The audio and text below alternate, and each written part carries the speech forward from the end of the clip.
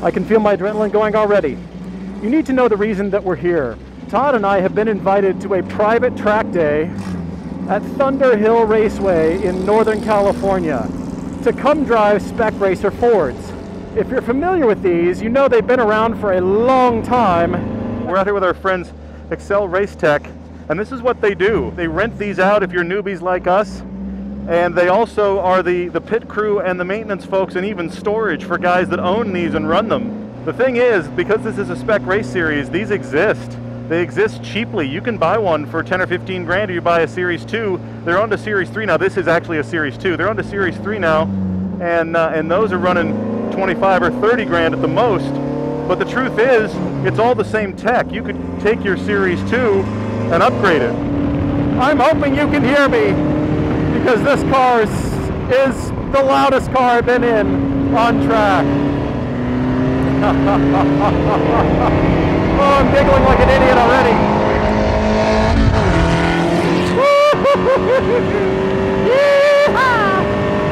I've never driven a lap of Thunderhill in my life. I did the sighting lap, and that's it. All sunglasses are on the hood. He's gonna miss those in a minute. There they go. I do not know this track.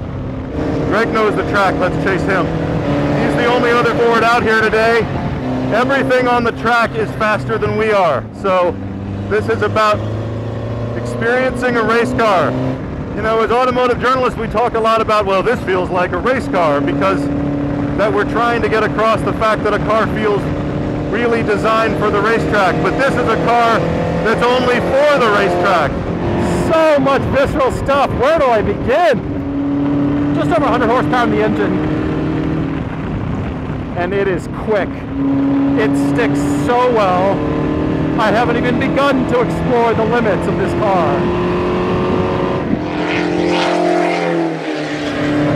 Paul and I are very different drivers, like we're different in a lot of things. I start pretty slow on a racetrack. I ease my way in a lot, and hopefully over time I get faster. Paul has a tendency to start with a lot more boldness than I do. This is a 100 horsepower engine out of the old Ford Escort.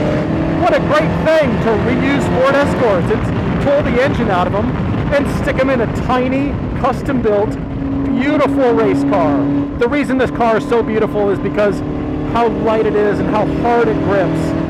You can get a third generation that has a more powerful engine in it, but this one, 1,300 pounds. This has got a 5-speed manual. Test your heel toe. Heel towing in this is perfect.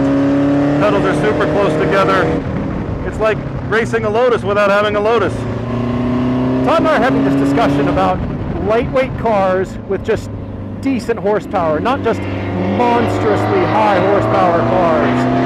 Because you think higher horsepower equates to higher lap times, when in fact it doesn't. There's always going to be a Miata that is faster than some high horsepower car around the track. This is one of those cars that is fast enough to explore limits, but still slow enough that you're not afraid. I love being in a car where you can be full throttle almost all the time. Of course, that's what you're supposed to do in a race car, right? You want to get your full throttle out of it. When you have a car that's not crazy powerful, that's a lot more likely.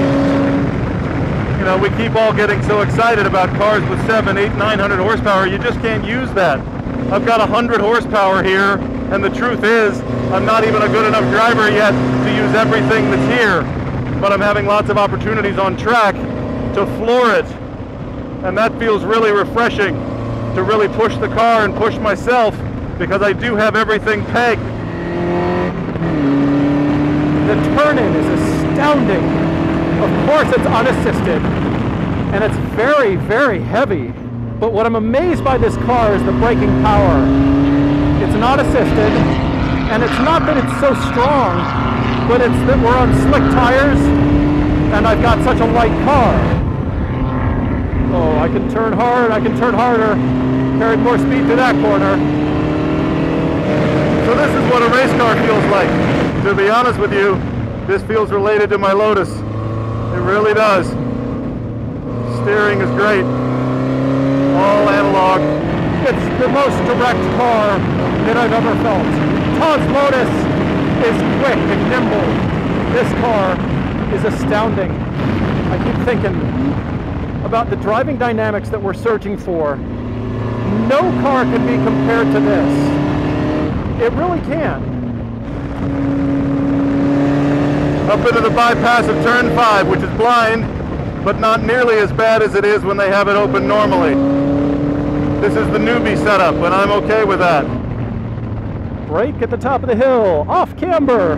You might be in the weeds if you feel really bold. Ha ha ha. All right, off camber 3. I'm not that fond of this corner for that reason. Holy shit, and I saved it. Oh, and I grabbed the screen because I ran out of steering wheel. But anyway, she came back though. That's the good news. I did what I'm supposed to do and it came right back. Oh yeah, a little bit. Oh yeah, there we go. Oh yeah, once the car settles, it's fine through turn 3. But you gotta get it settled first. That's the only thing, gotta get it settled. All right, in third, turn 3, hate turn 3. There's the settle. That's better, that's better. A little bit of slide for fun that time. All right, I gotta fix my line. My line is terrible.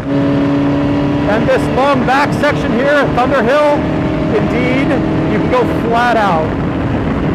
Like that. Unbelievable, the car just sticks. I gotta trust the grip. I'm not trusting the grip enough. I got slicks. I don't weigh much.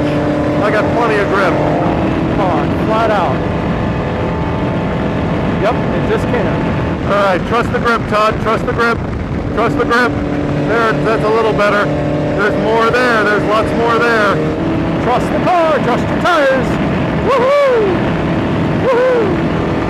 Apparently it'll hold this. I'm not nearly ballsy enough, but I'm trying. Yeah, it'll hold it. It'll hold it. I need to stay through there. This is my favorite part of the track.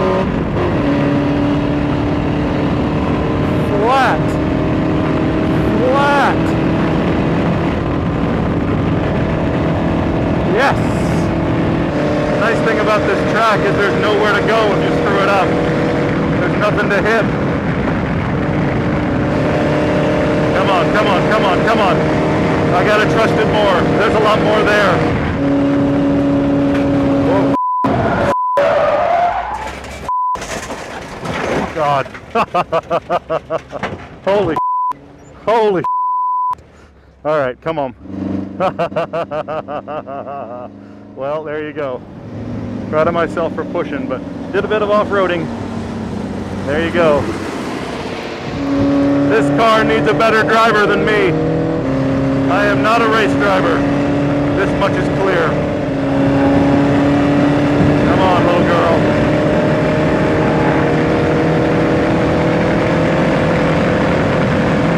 Holy crap. That was floorboarded. I did it. Oh, this is such the car to chase. Times in. I'd almost rather be doing it in this car than anything else. Porsche, what? I want more of this. Oh, I want more of this.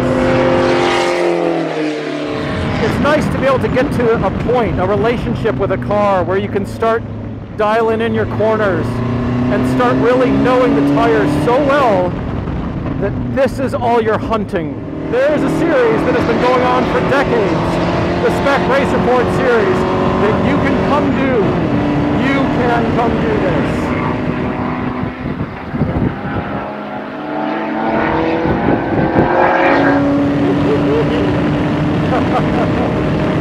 This is awesome. Come on, come on, come on. Getting better and better. There's a lot more here than I'm able to give it. This is a fantastic track. I love this track. Much better line through there. There we go. Just cut 3 seconds off my lap. That's good. 3 seconds is awesome.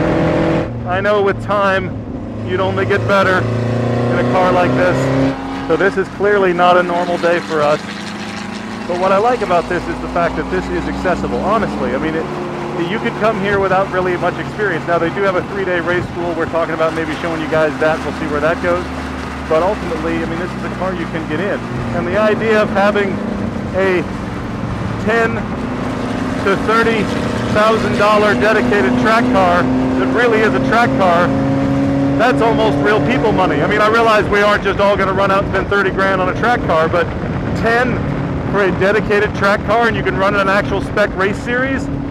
I know you could do Spec Miata for the same or cheaper, but these things hold their value because they are only one thing. I'm in love with this track. I'm in love with Spec Racer Fords.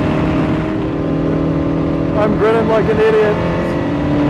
I'm addicted to private track days now. So awesome. So awesome. Oh my gosh, I could do this all day long. This feels like I could beat on it indefinitely and just keep giving it tires and fuel and let it run. And that's the genius of this. It's just designed to be run. It's designed to be raced. That feels like a pretty low cost of entry, even for just a rental day. Talk to Bruce at Excel Race Tech. Just give it a shot. It may not be something you end up doing, but it's such a different life experience as a driver. I think you love it. I think you should do it.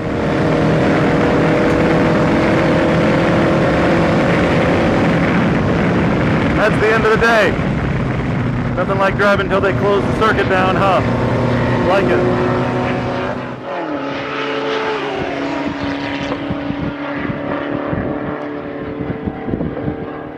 As we go around here, we'll have a little scenic tour real quick. I'll talk you through. Straight ahead, on the left, you see Paul's sunglasses.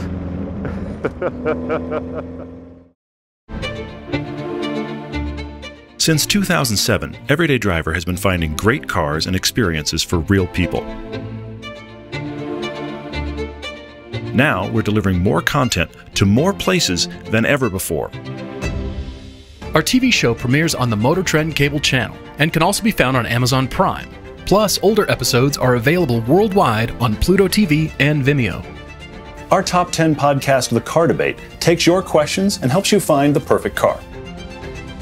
Whole garages and even a few marriages have improved over 500 episodes, with new ones dropping every Tuesday and Friday. On YouTube, we cover cars of all kinds, from exotics to haulers and even hybrids, while Nate reviews motorcycles. Plus, we've got 5 feature films, including unique retrospectives of the 911, the M3, and the Corvette. And if that's not enough, we host meetups, live podcasts, and even driving trips to Europe. So thanks for watching, listening, and supporting what we do.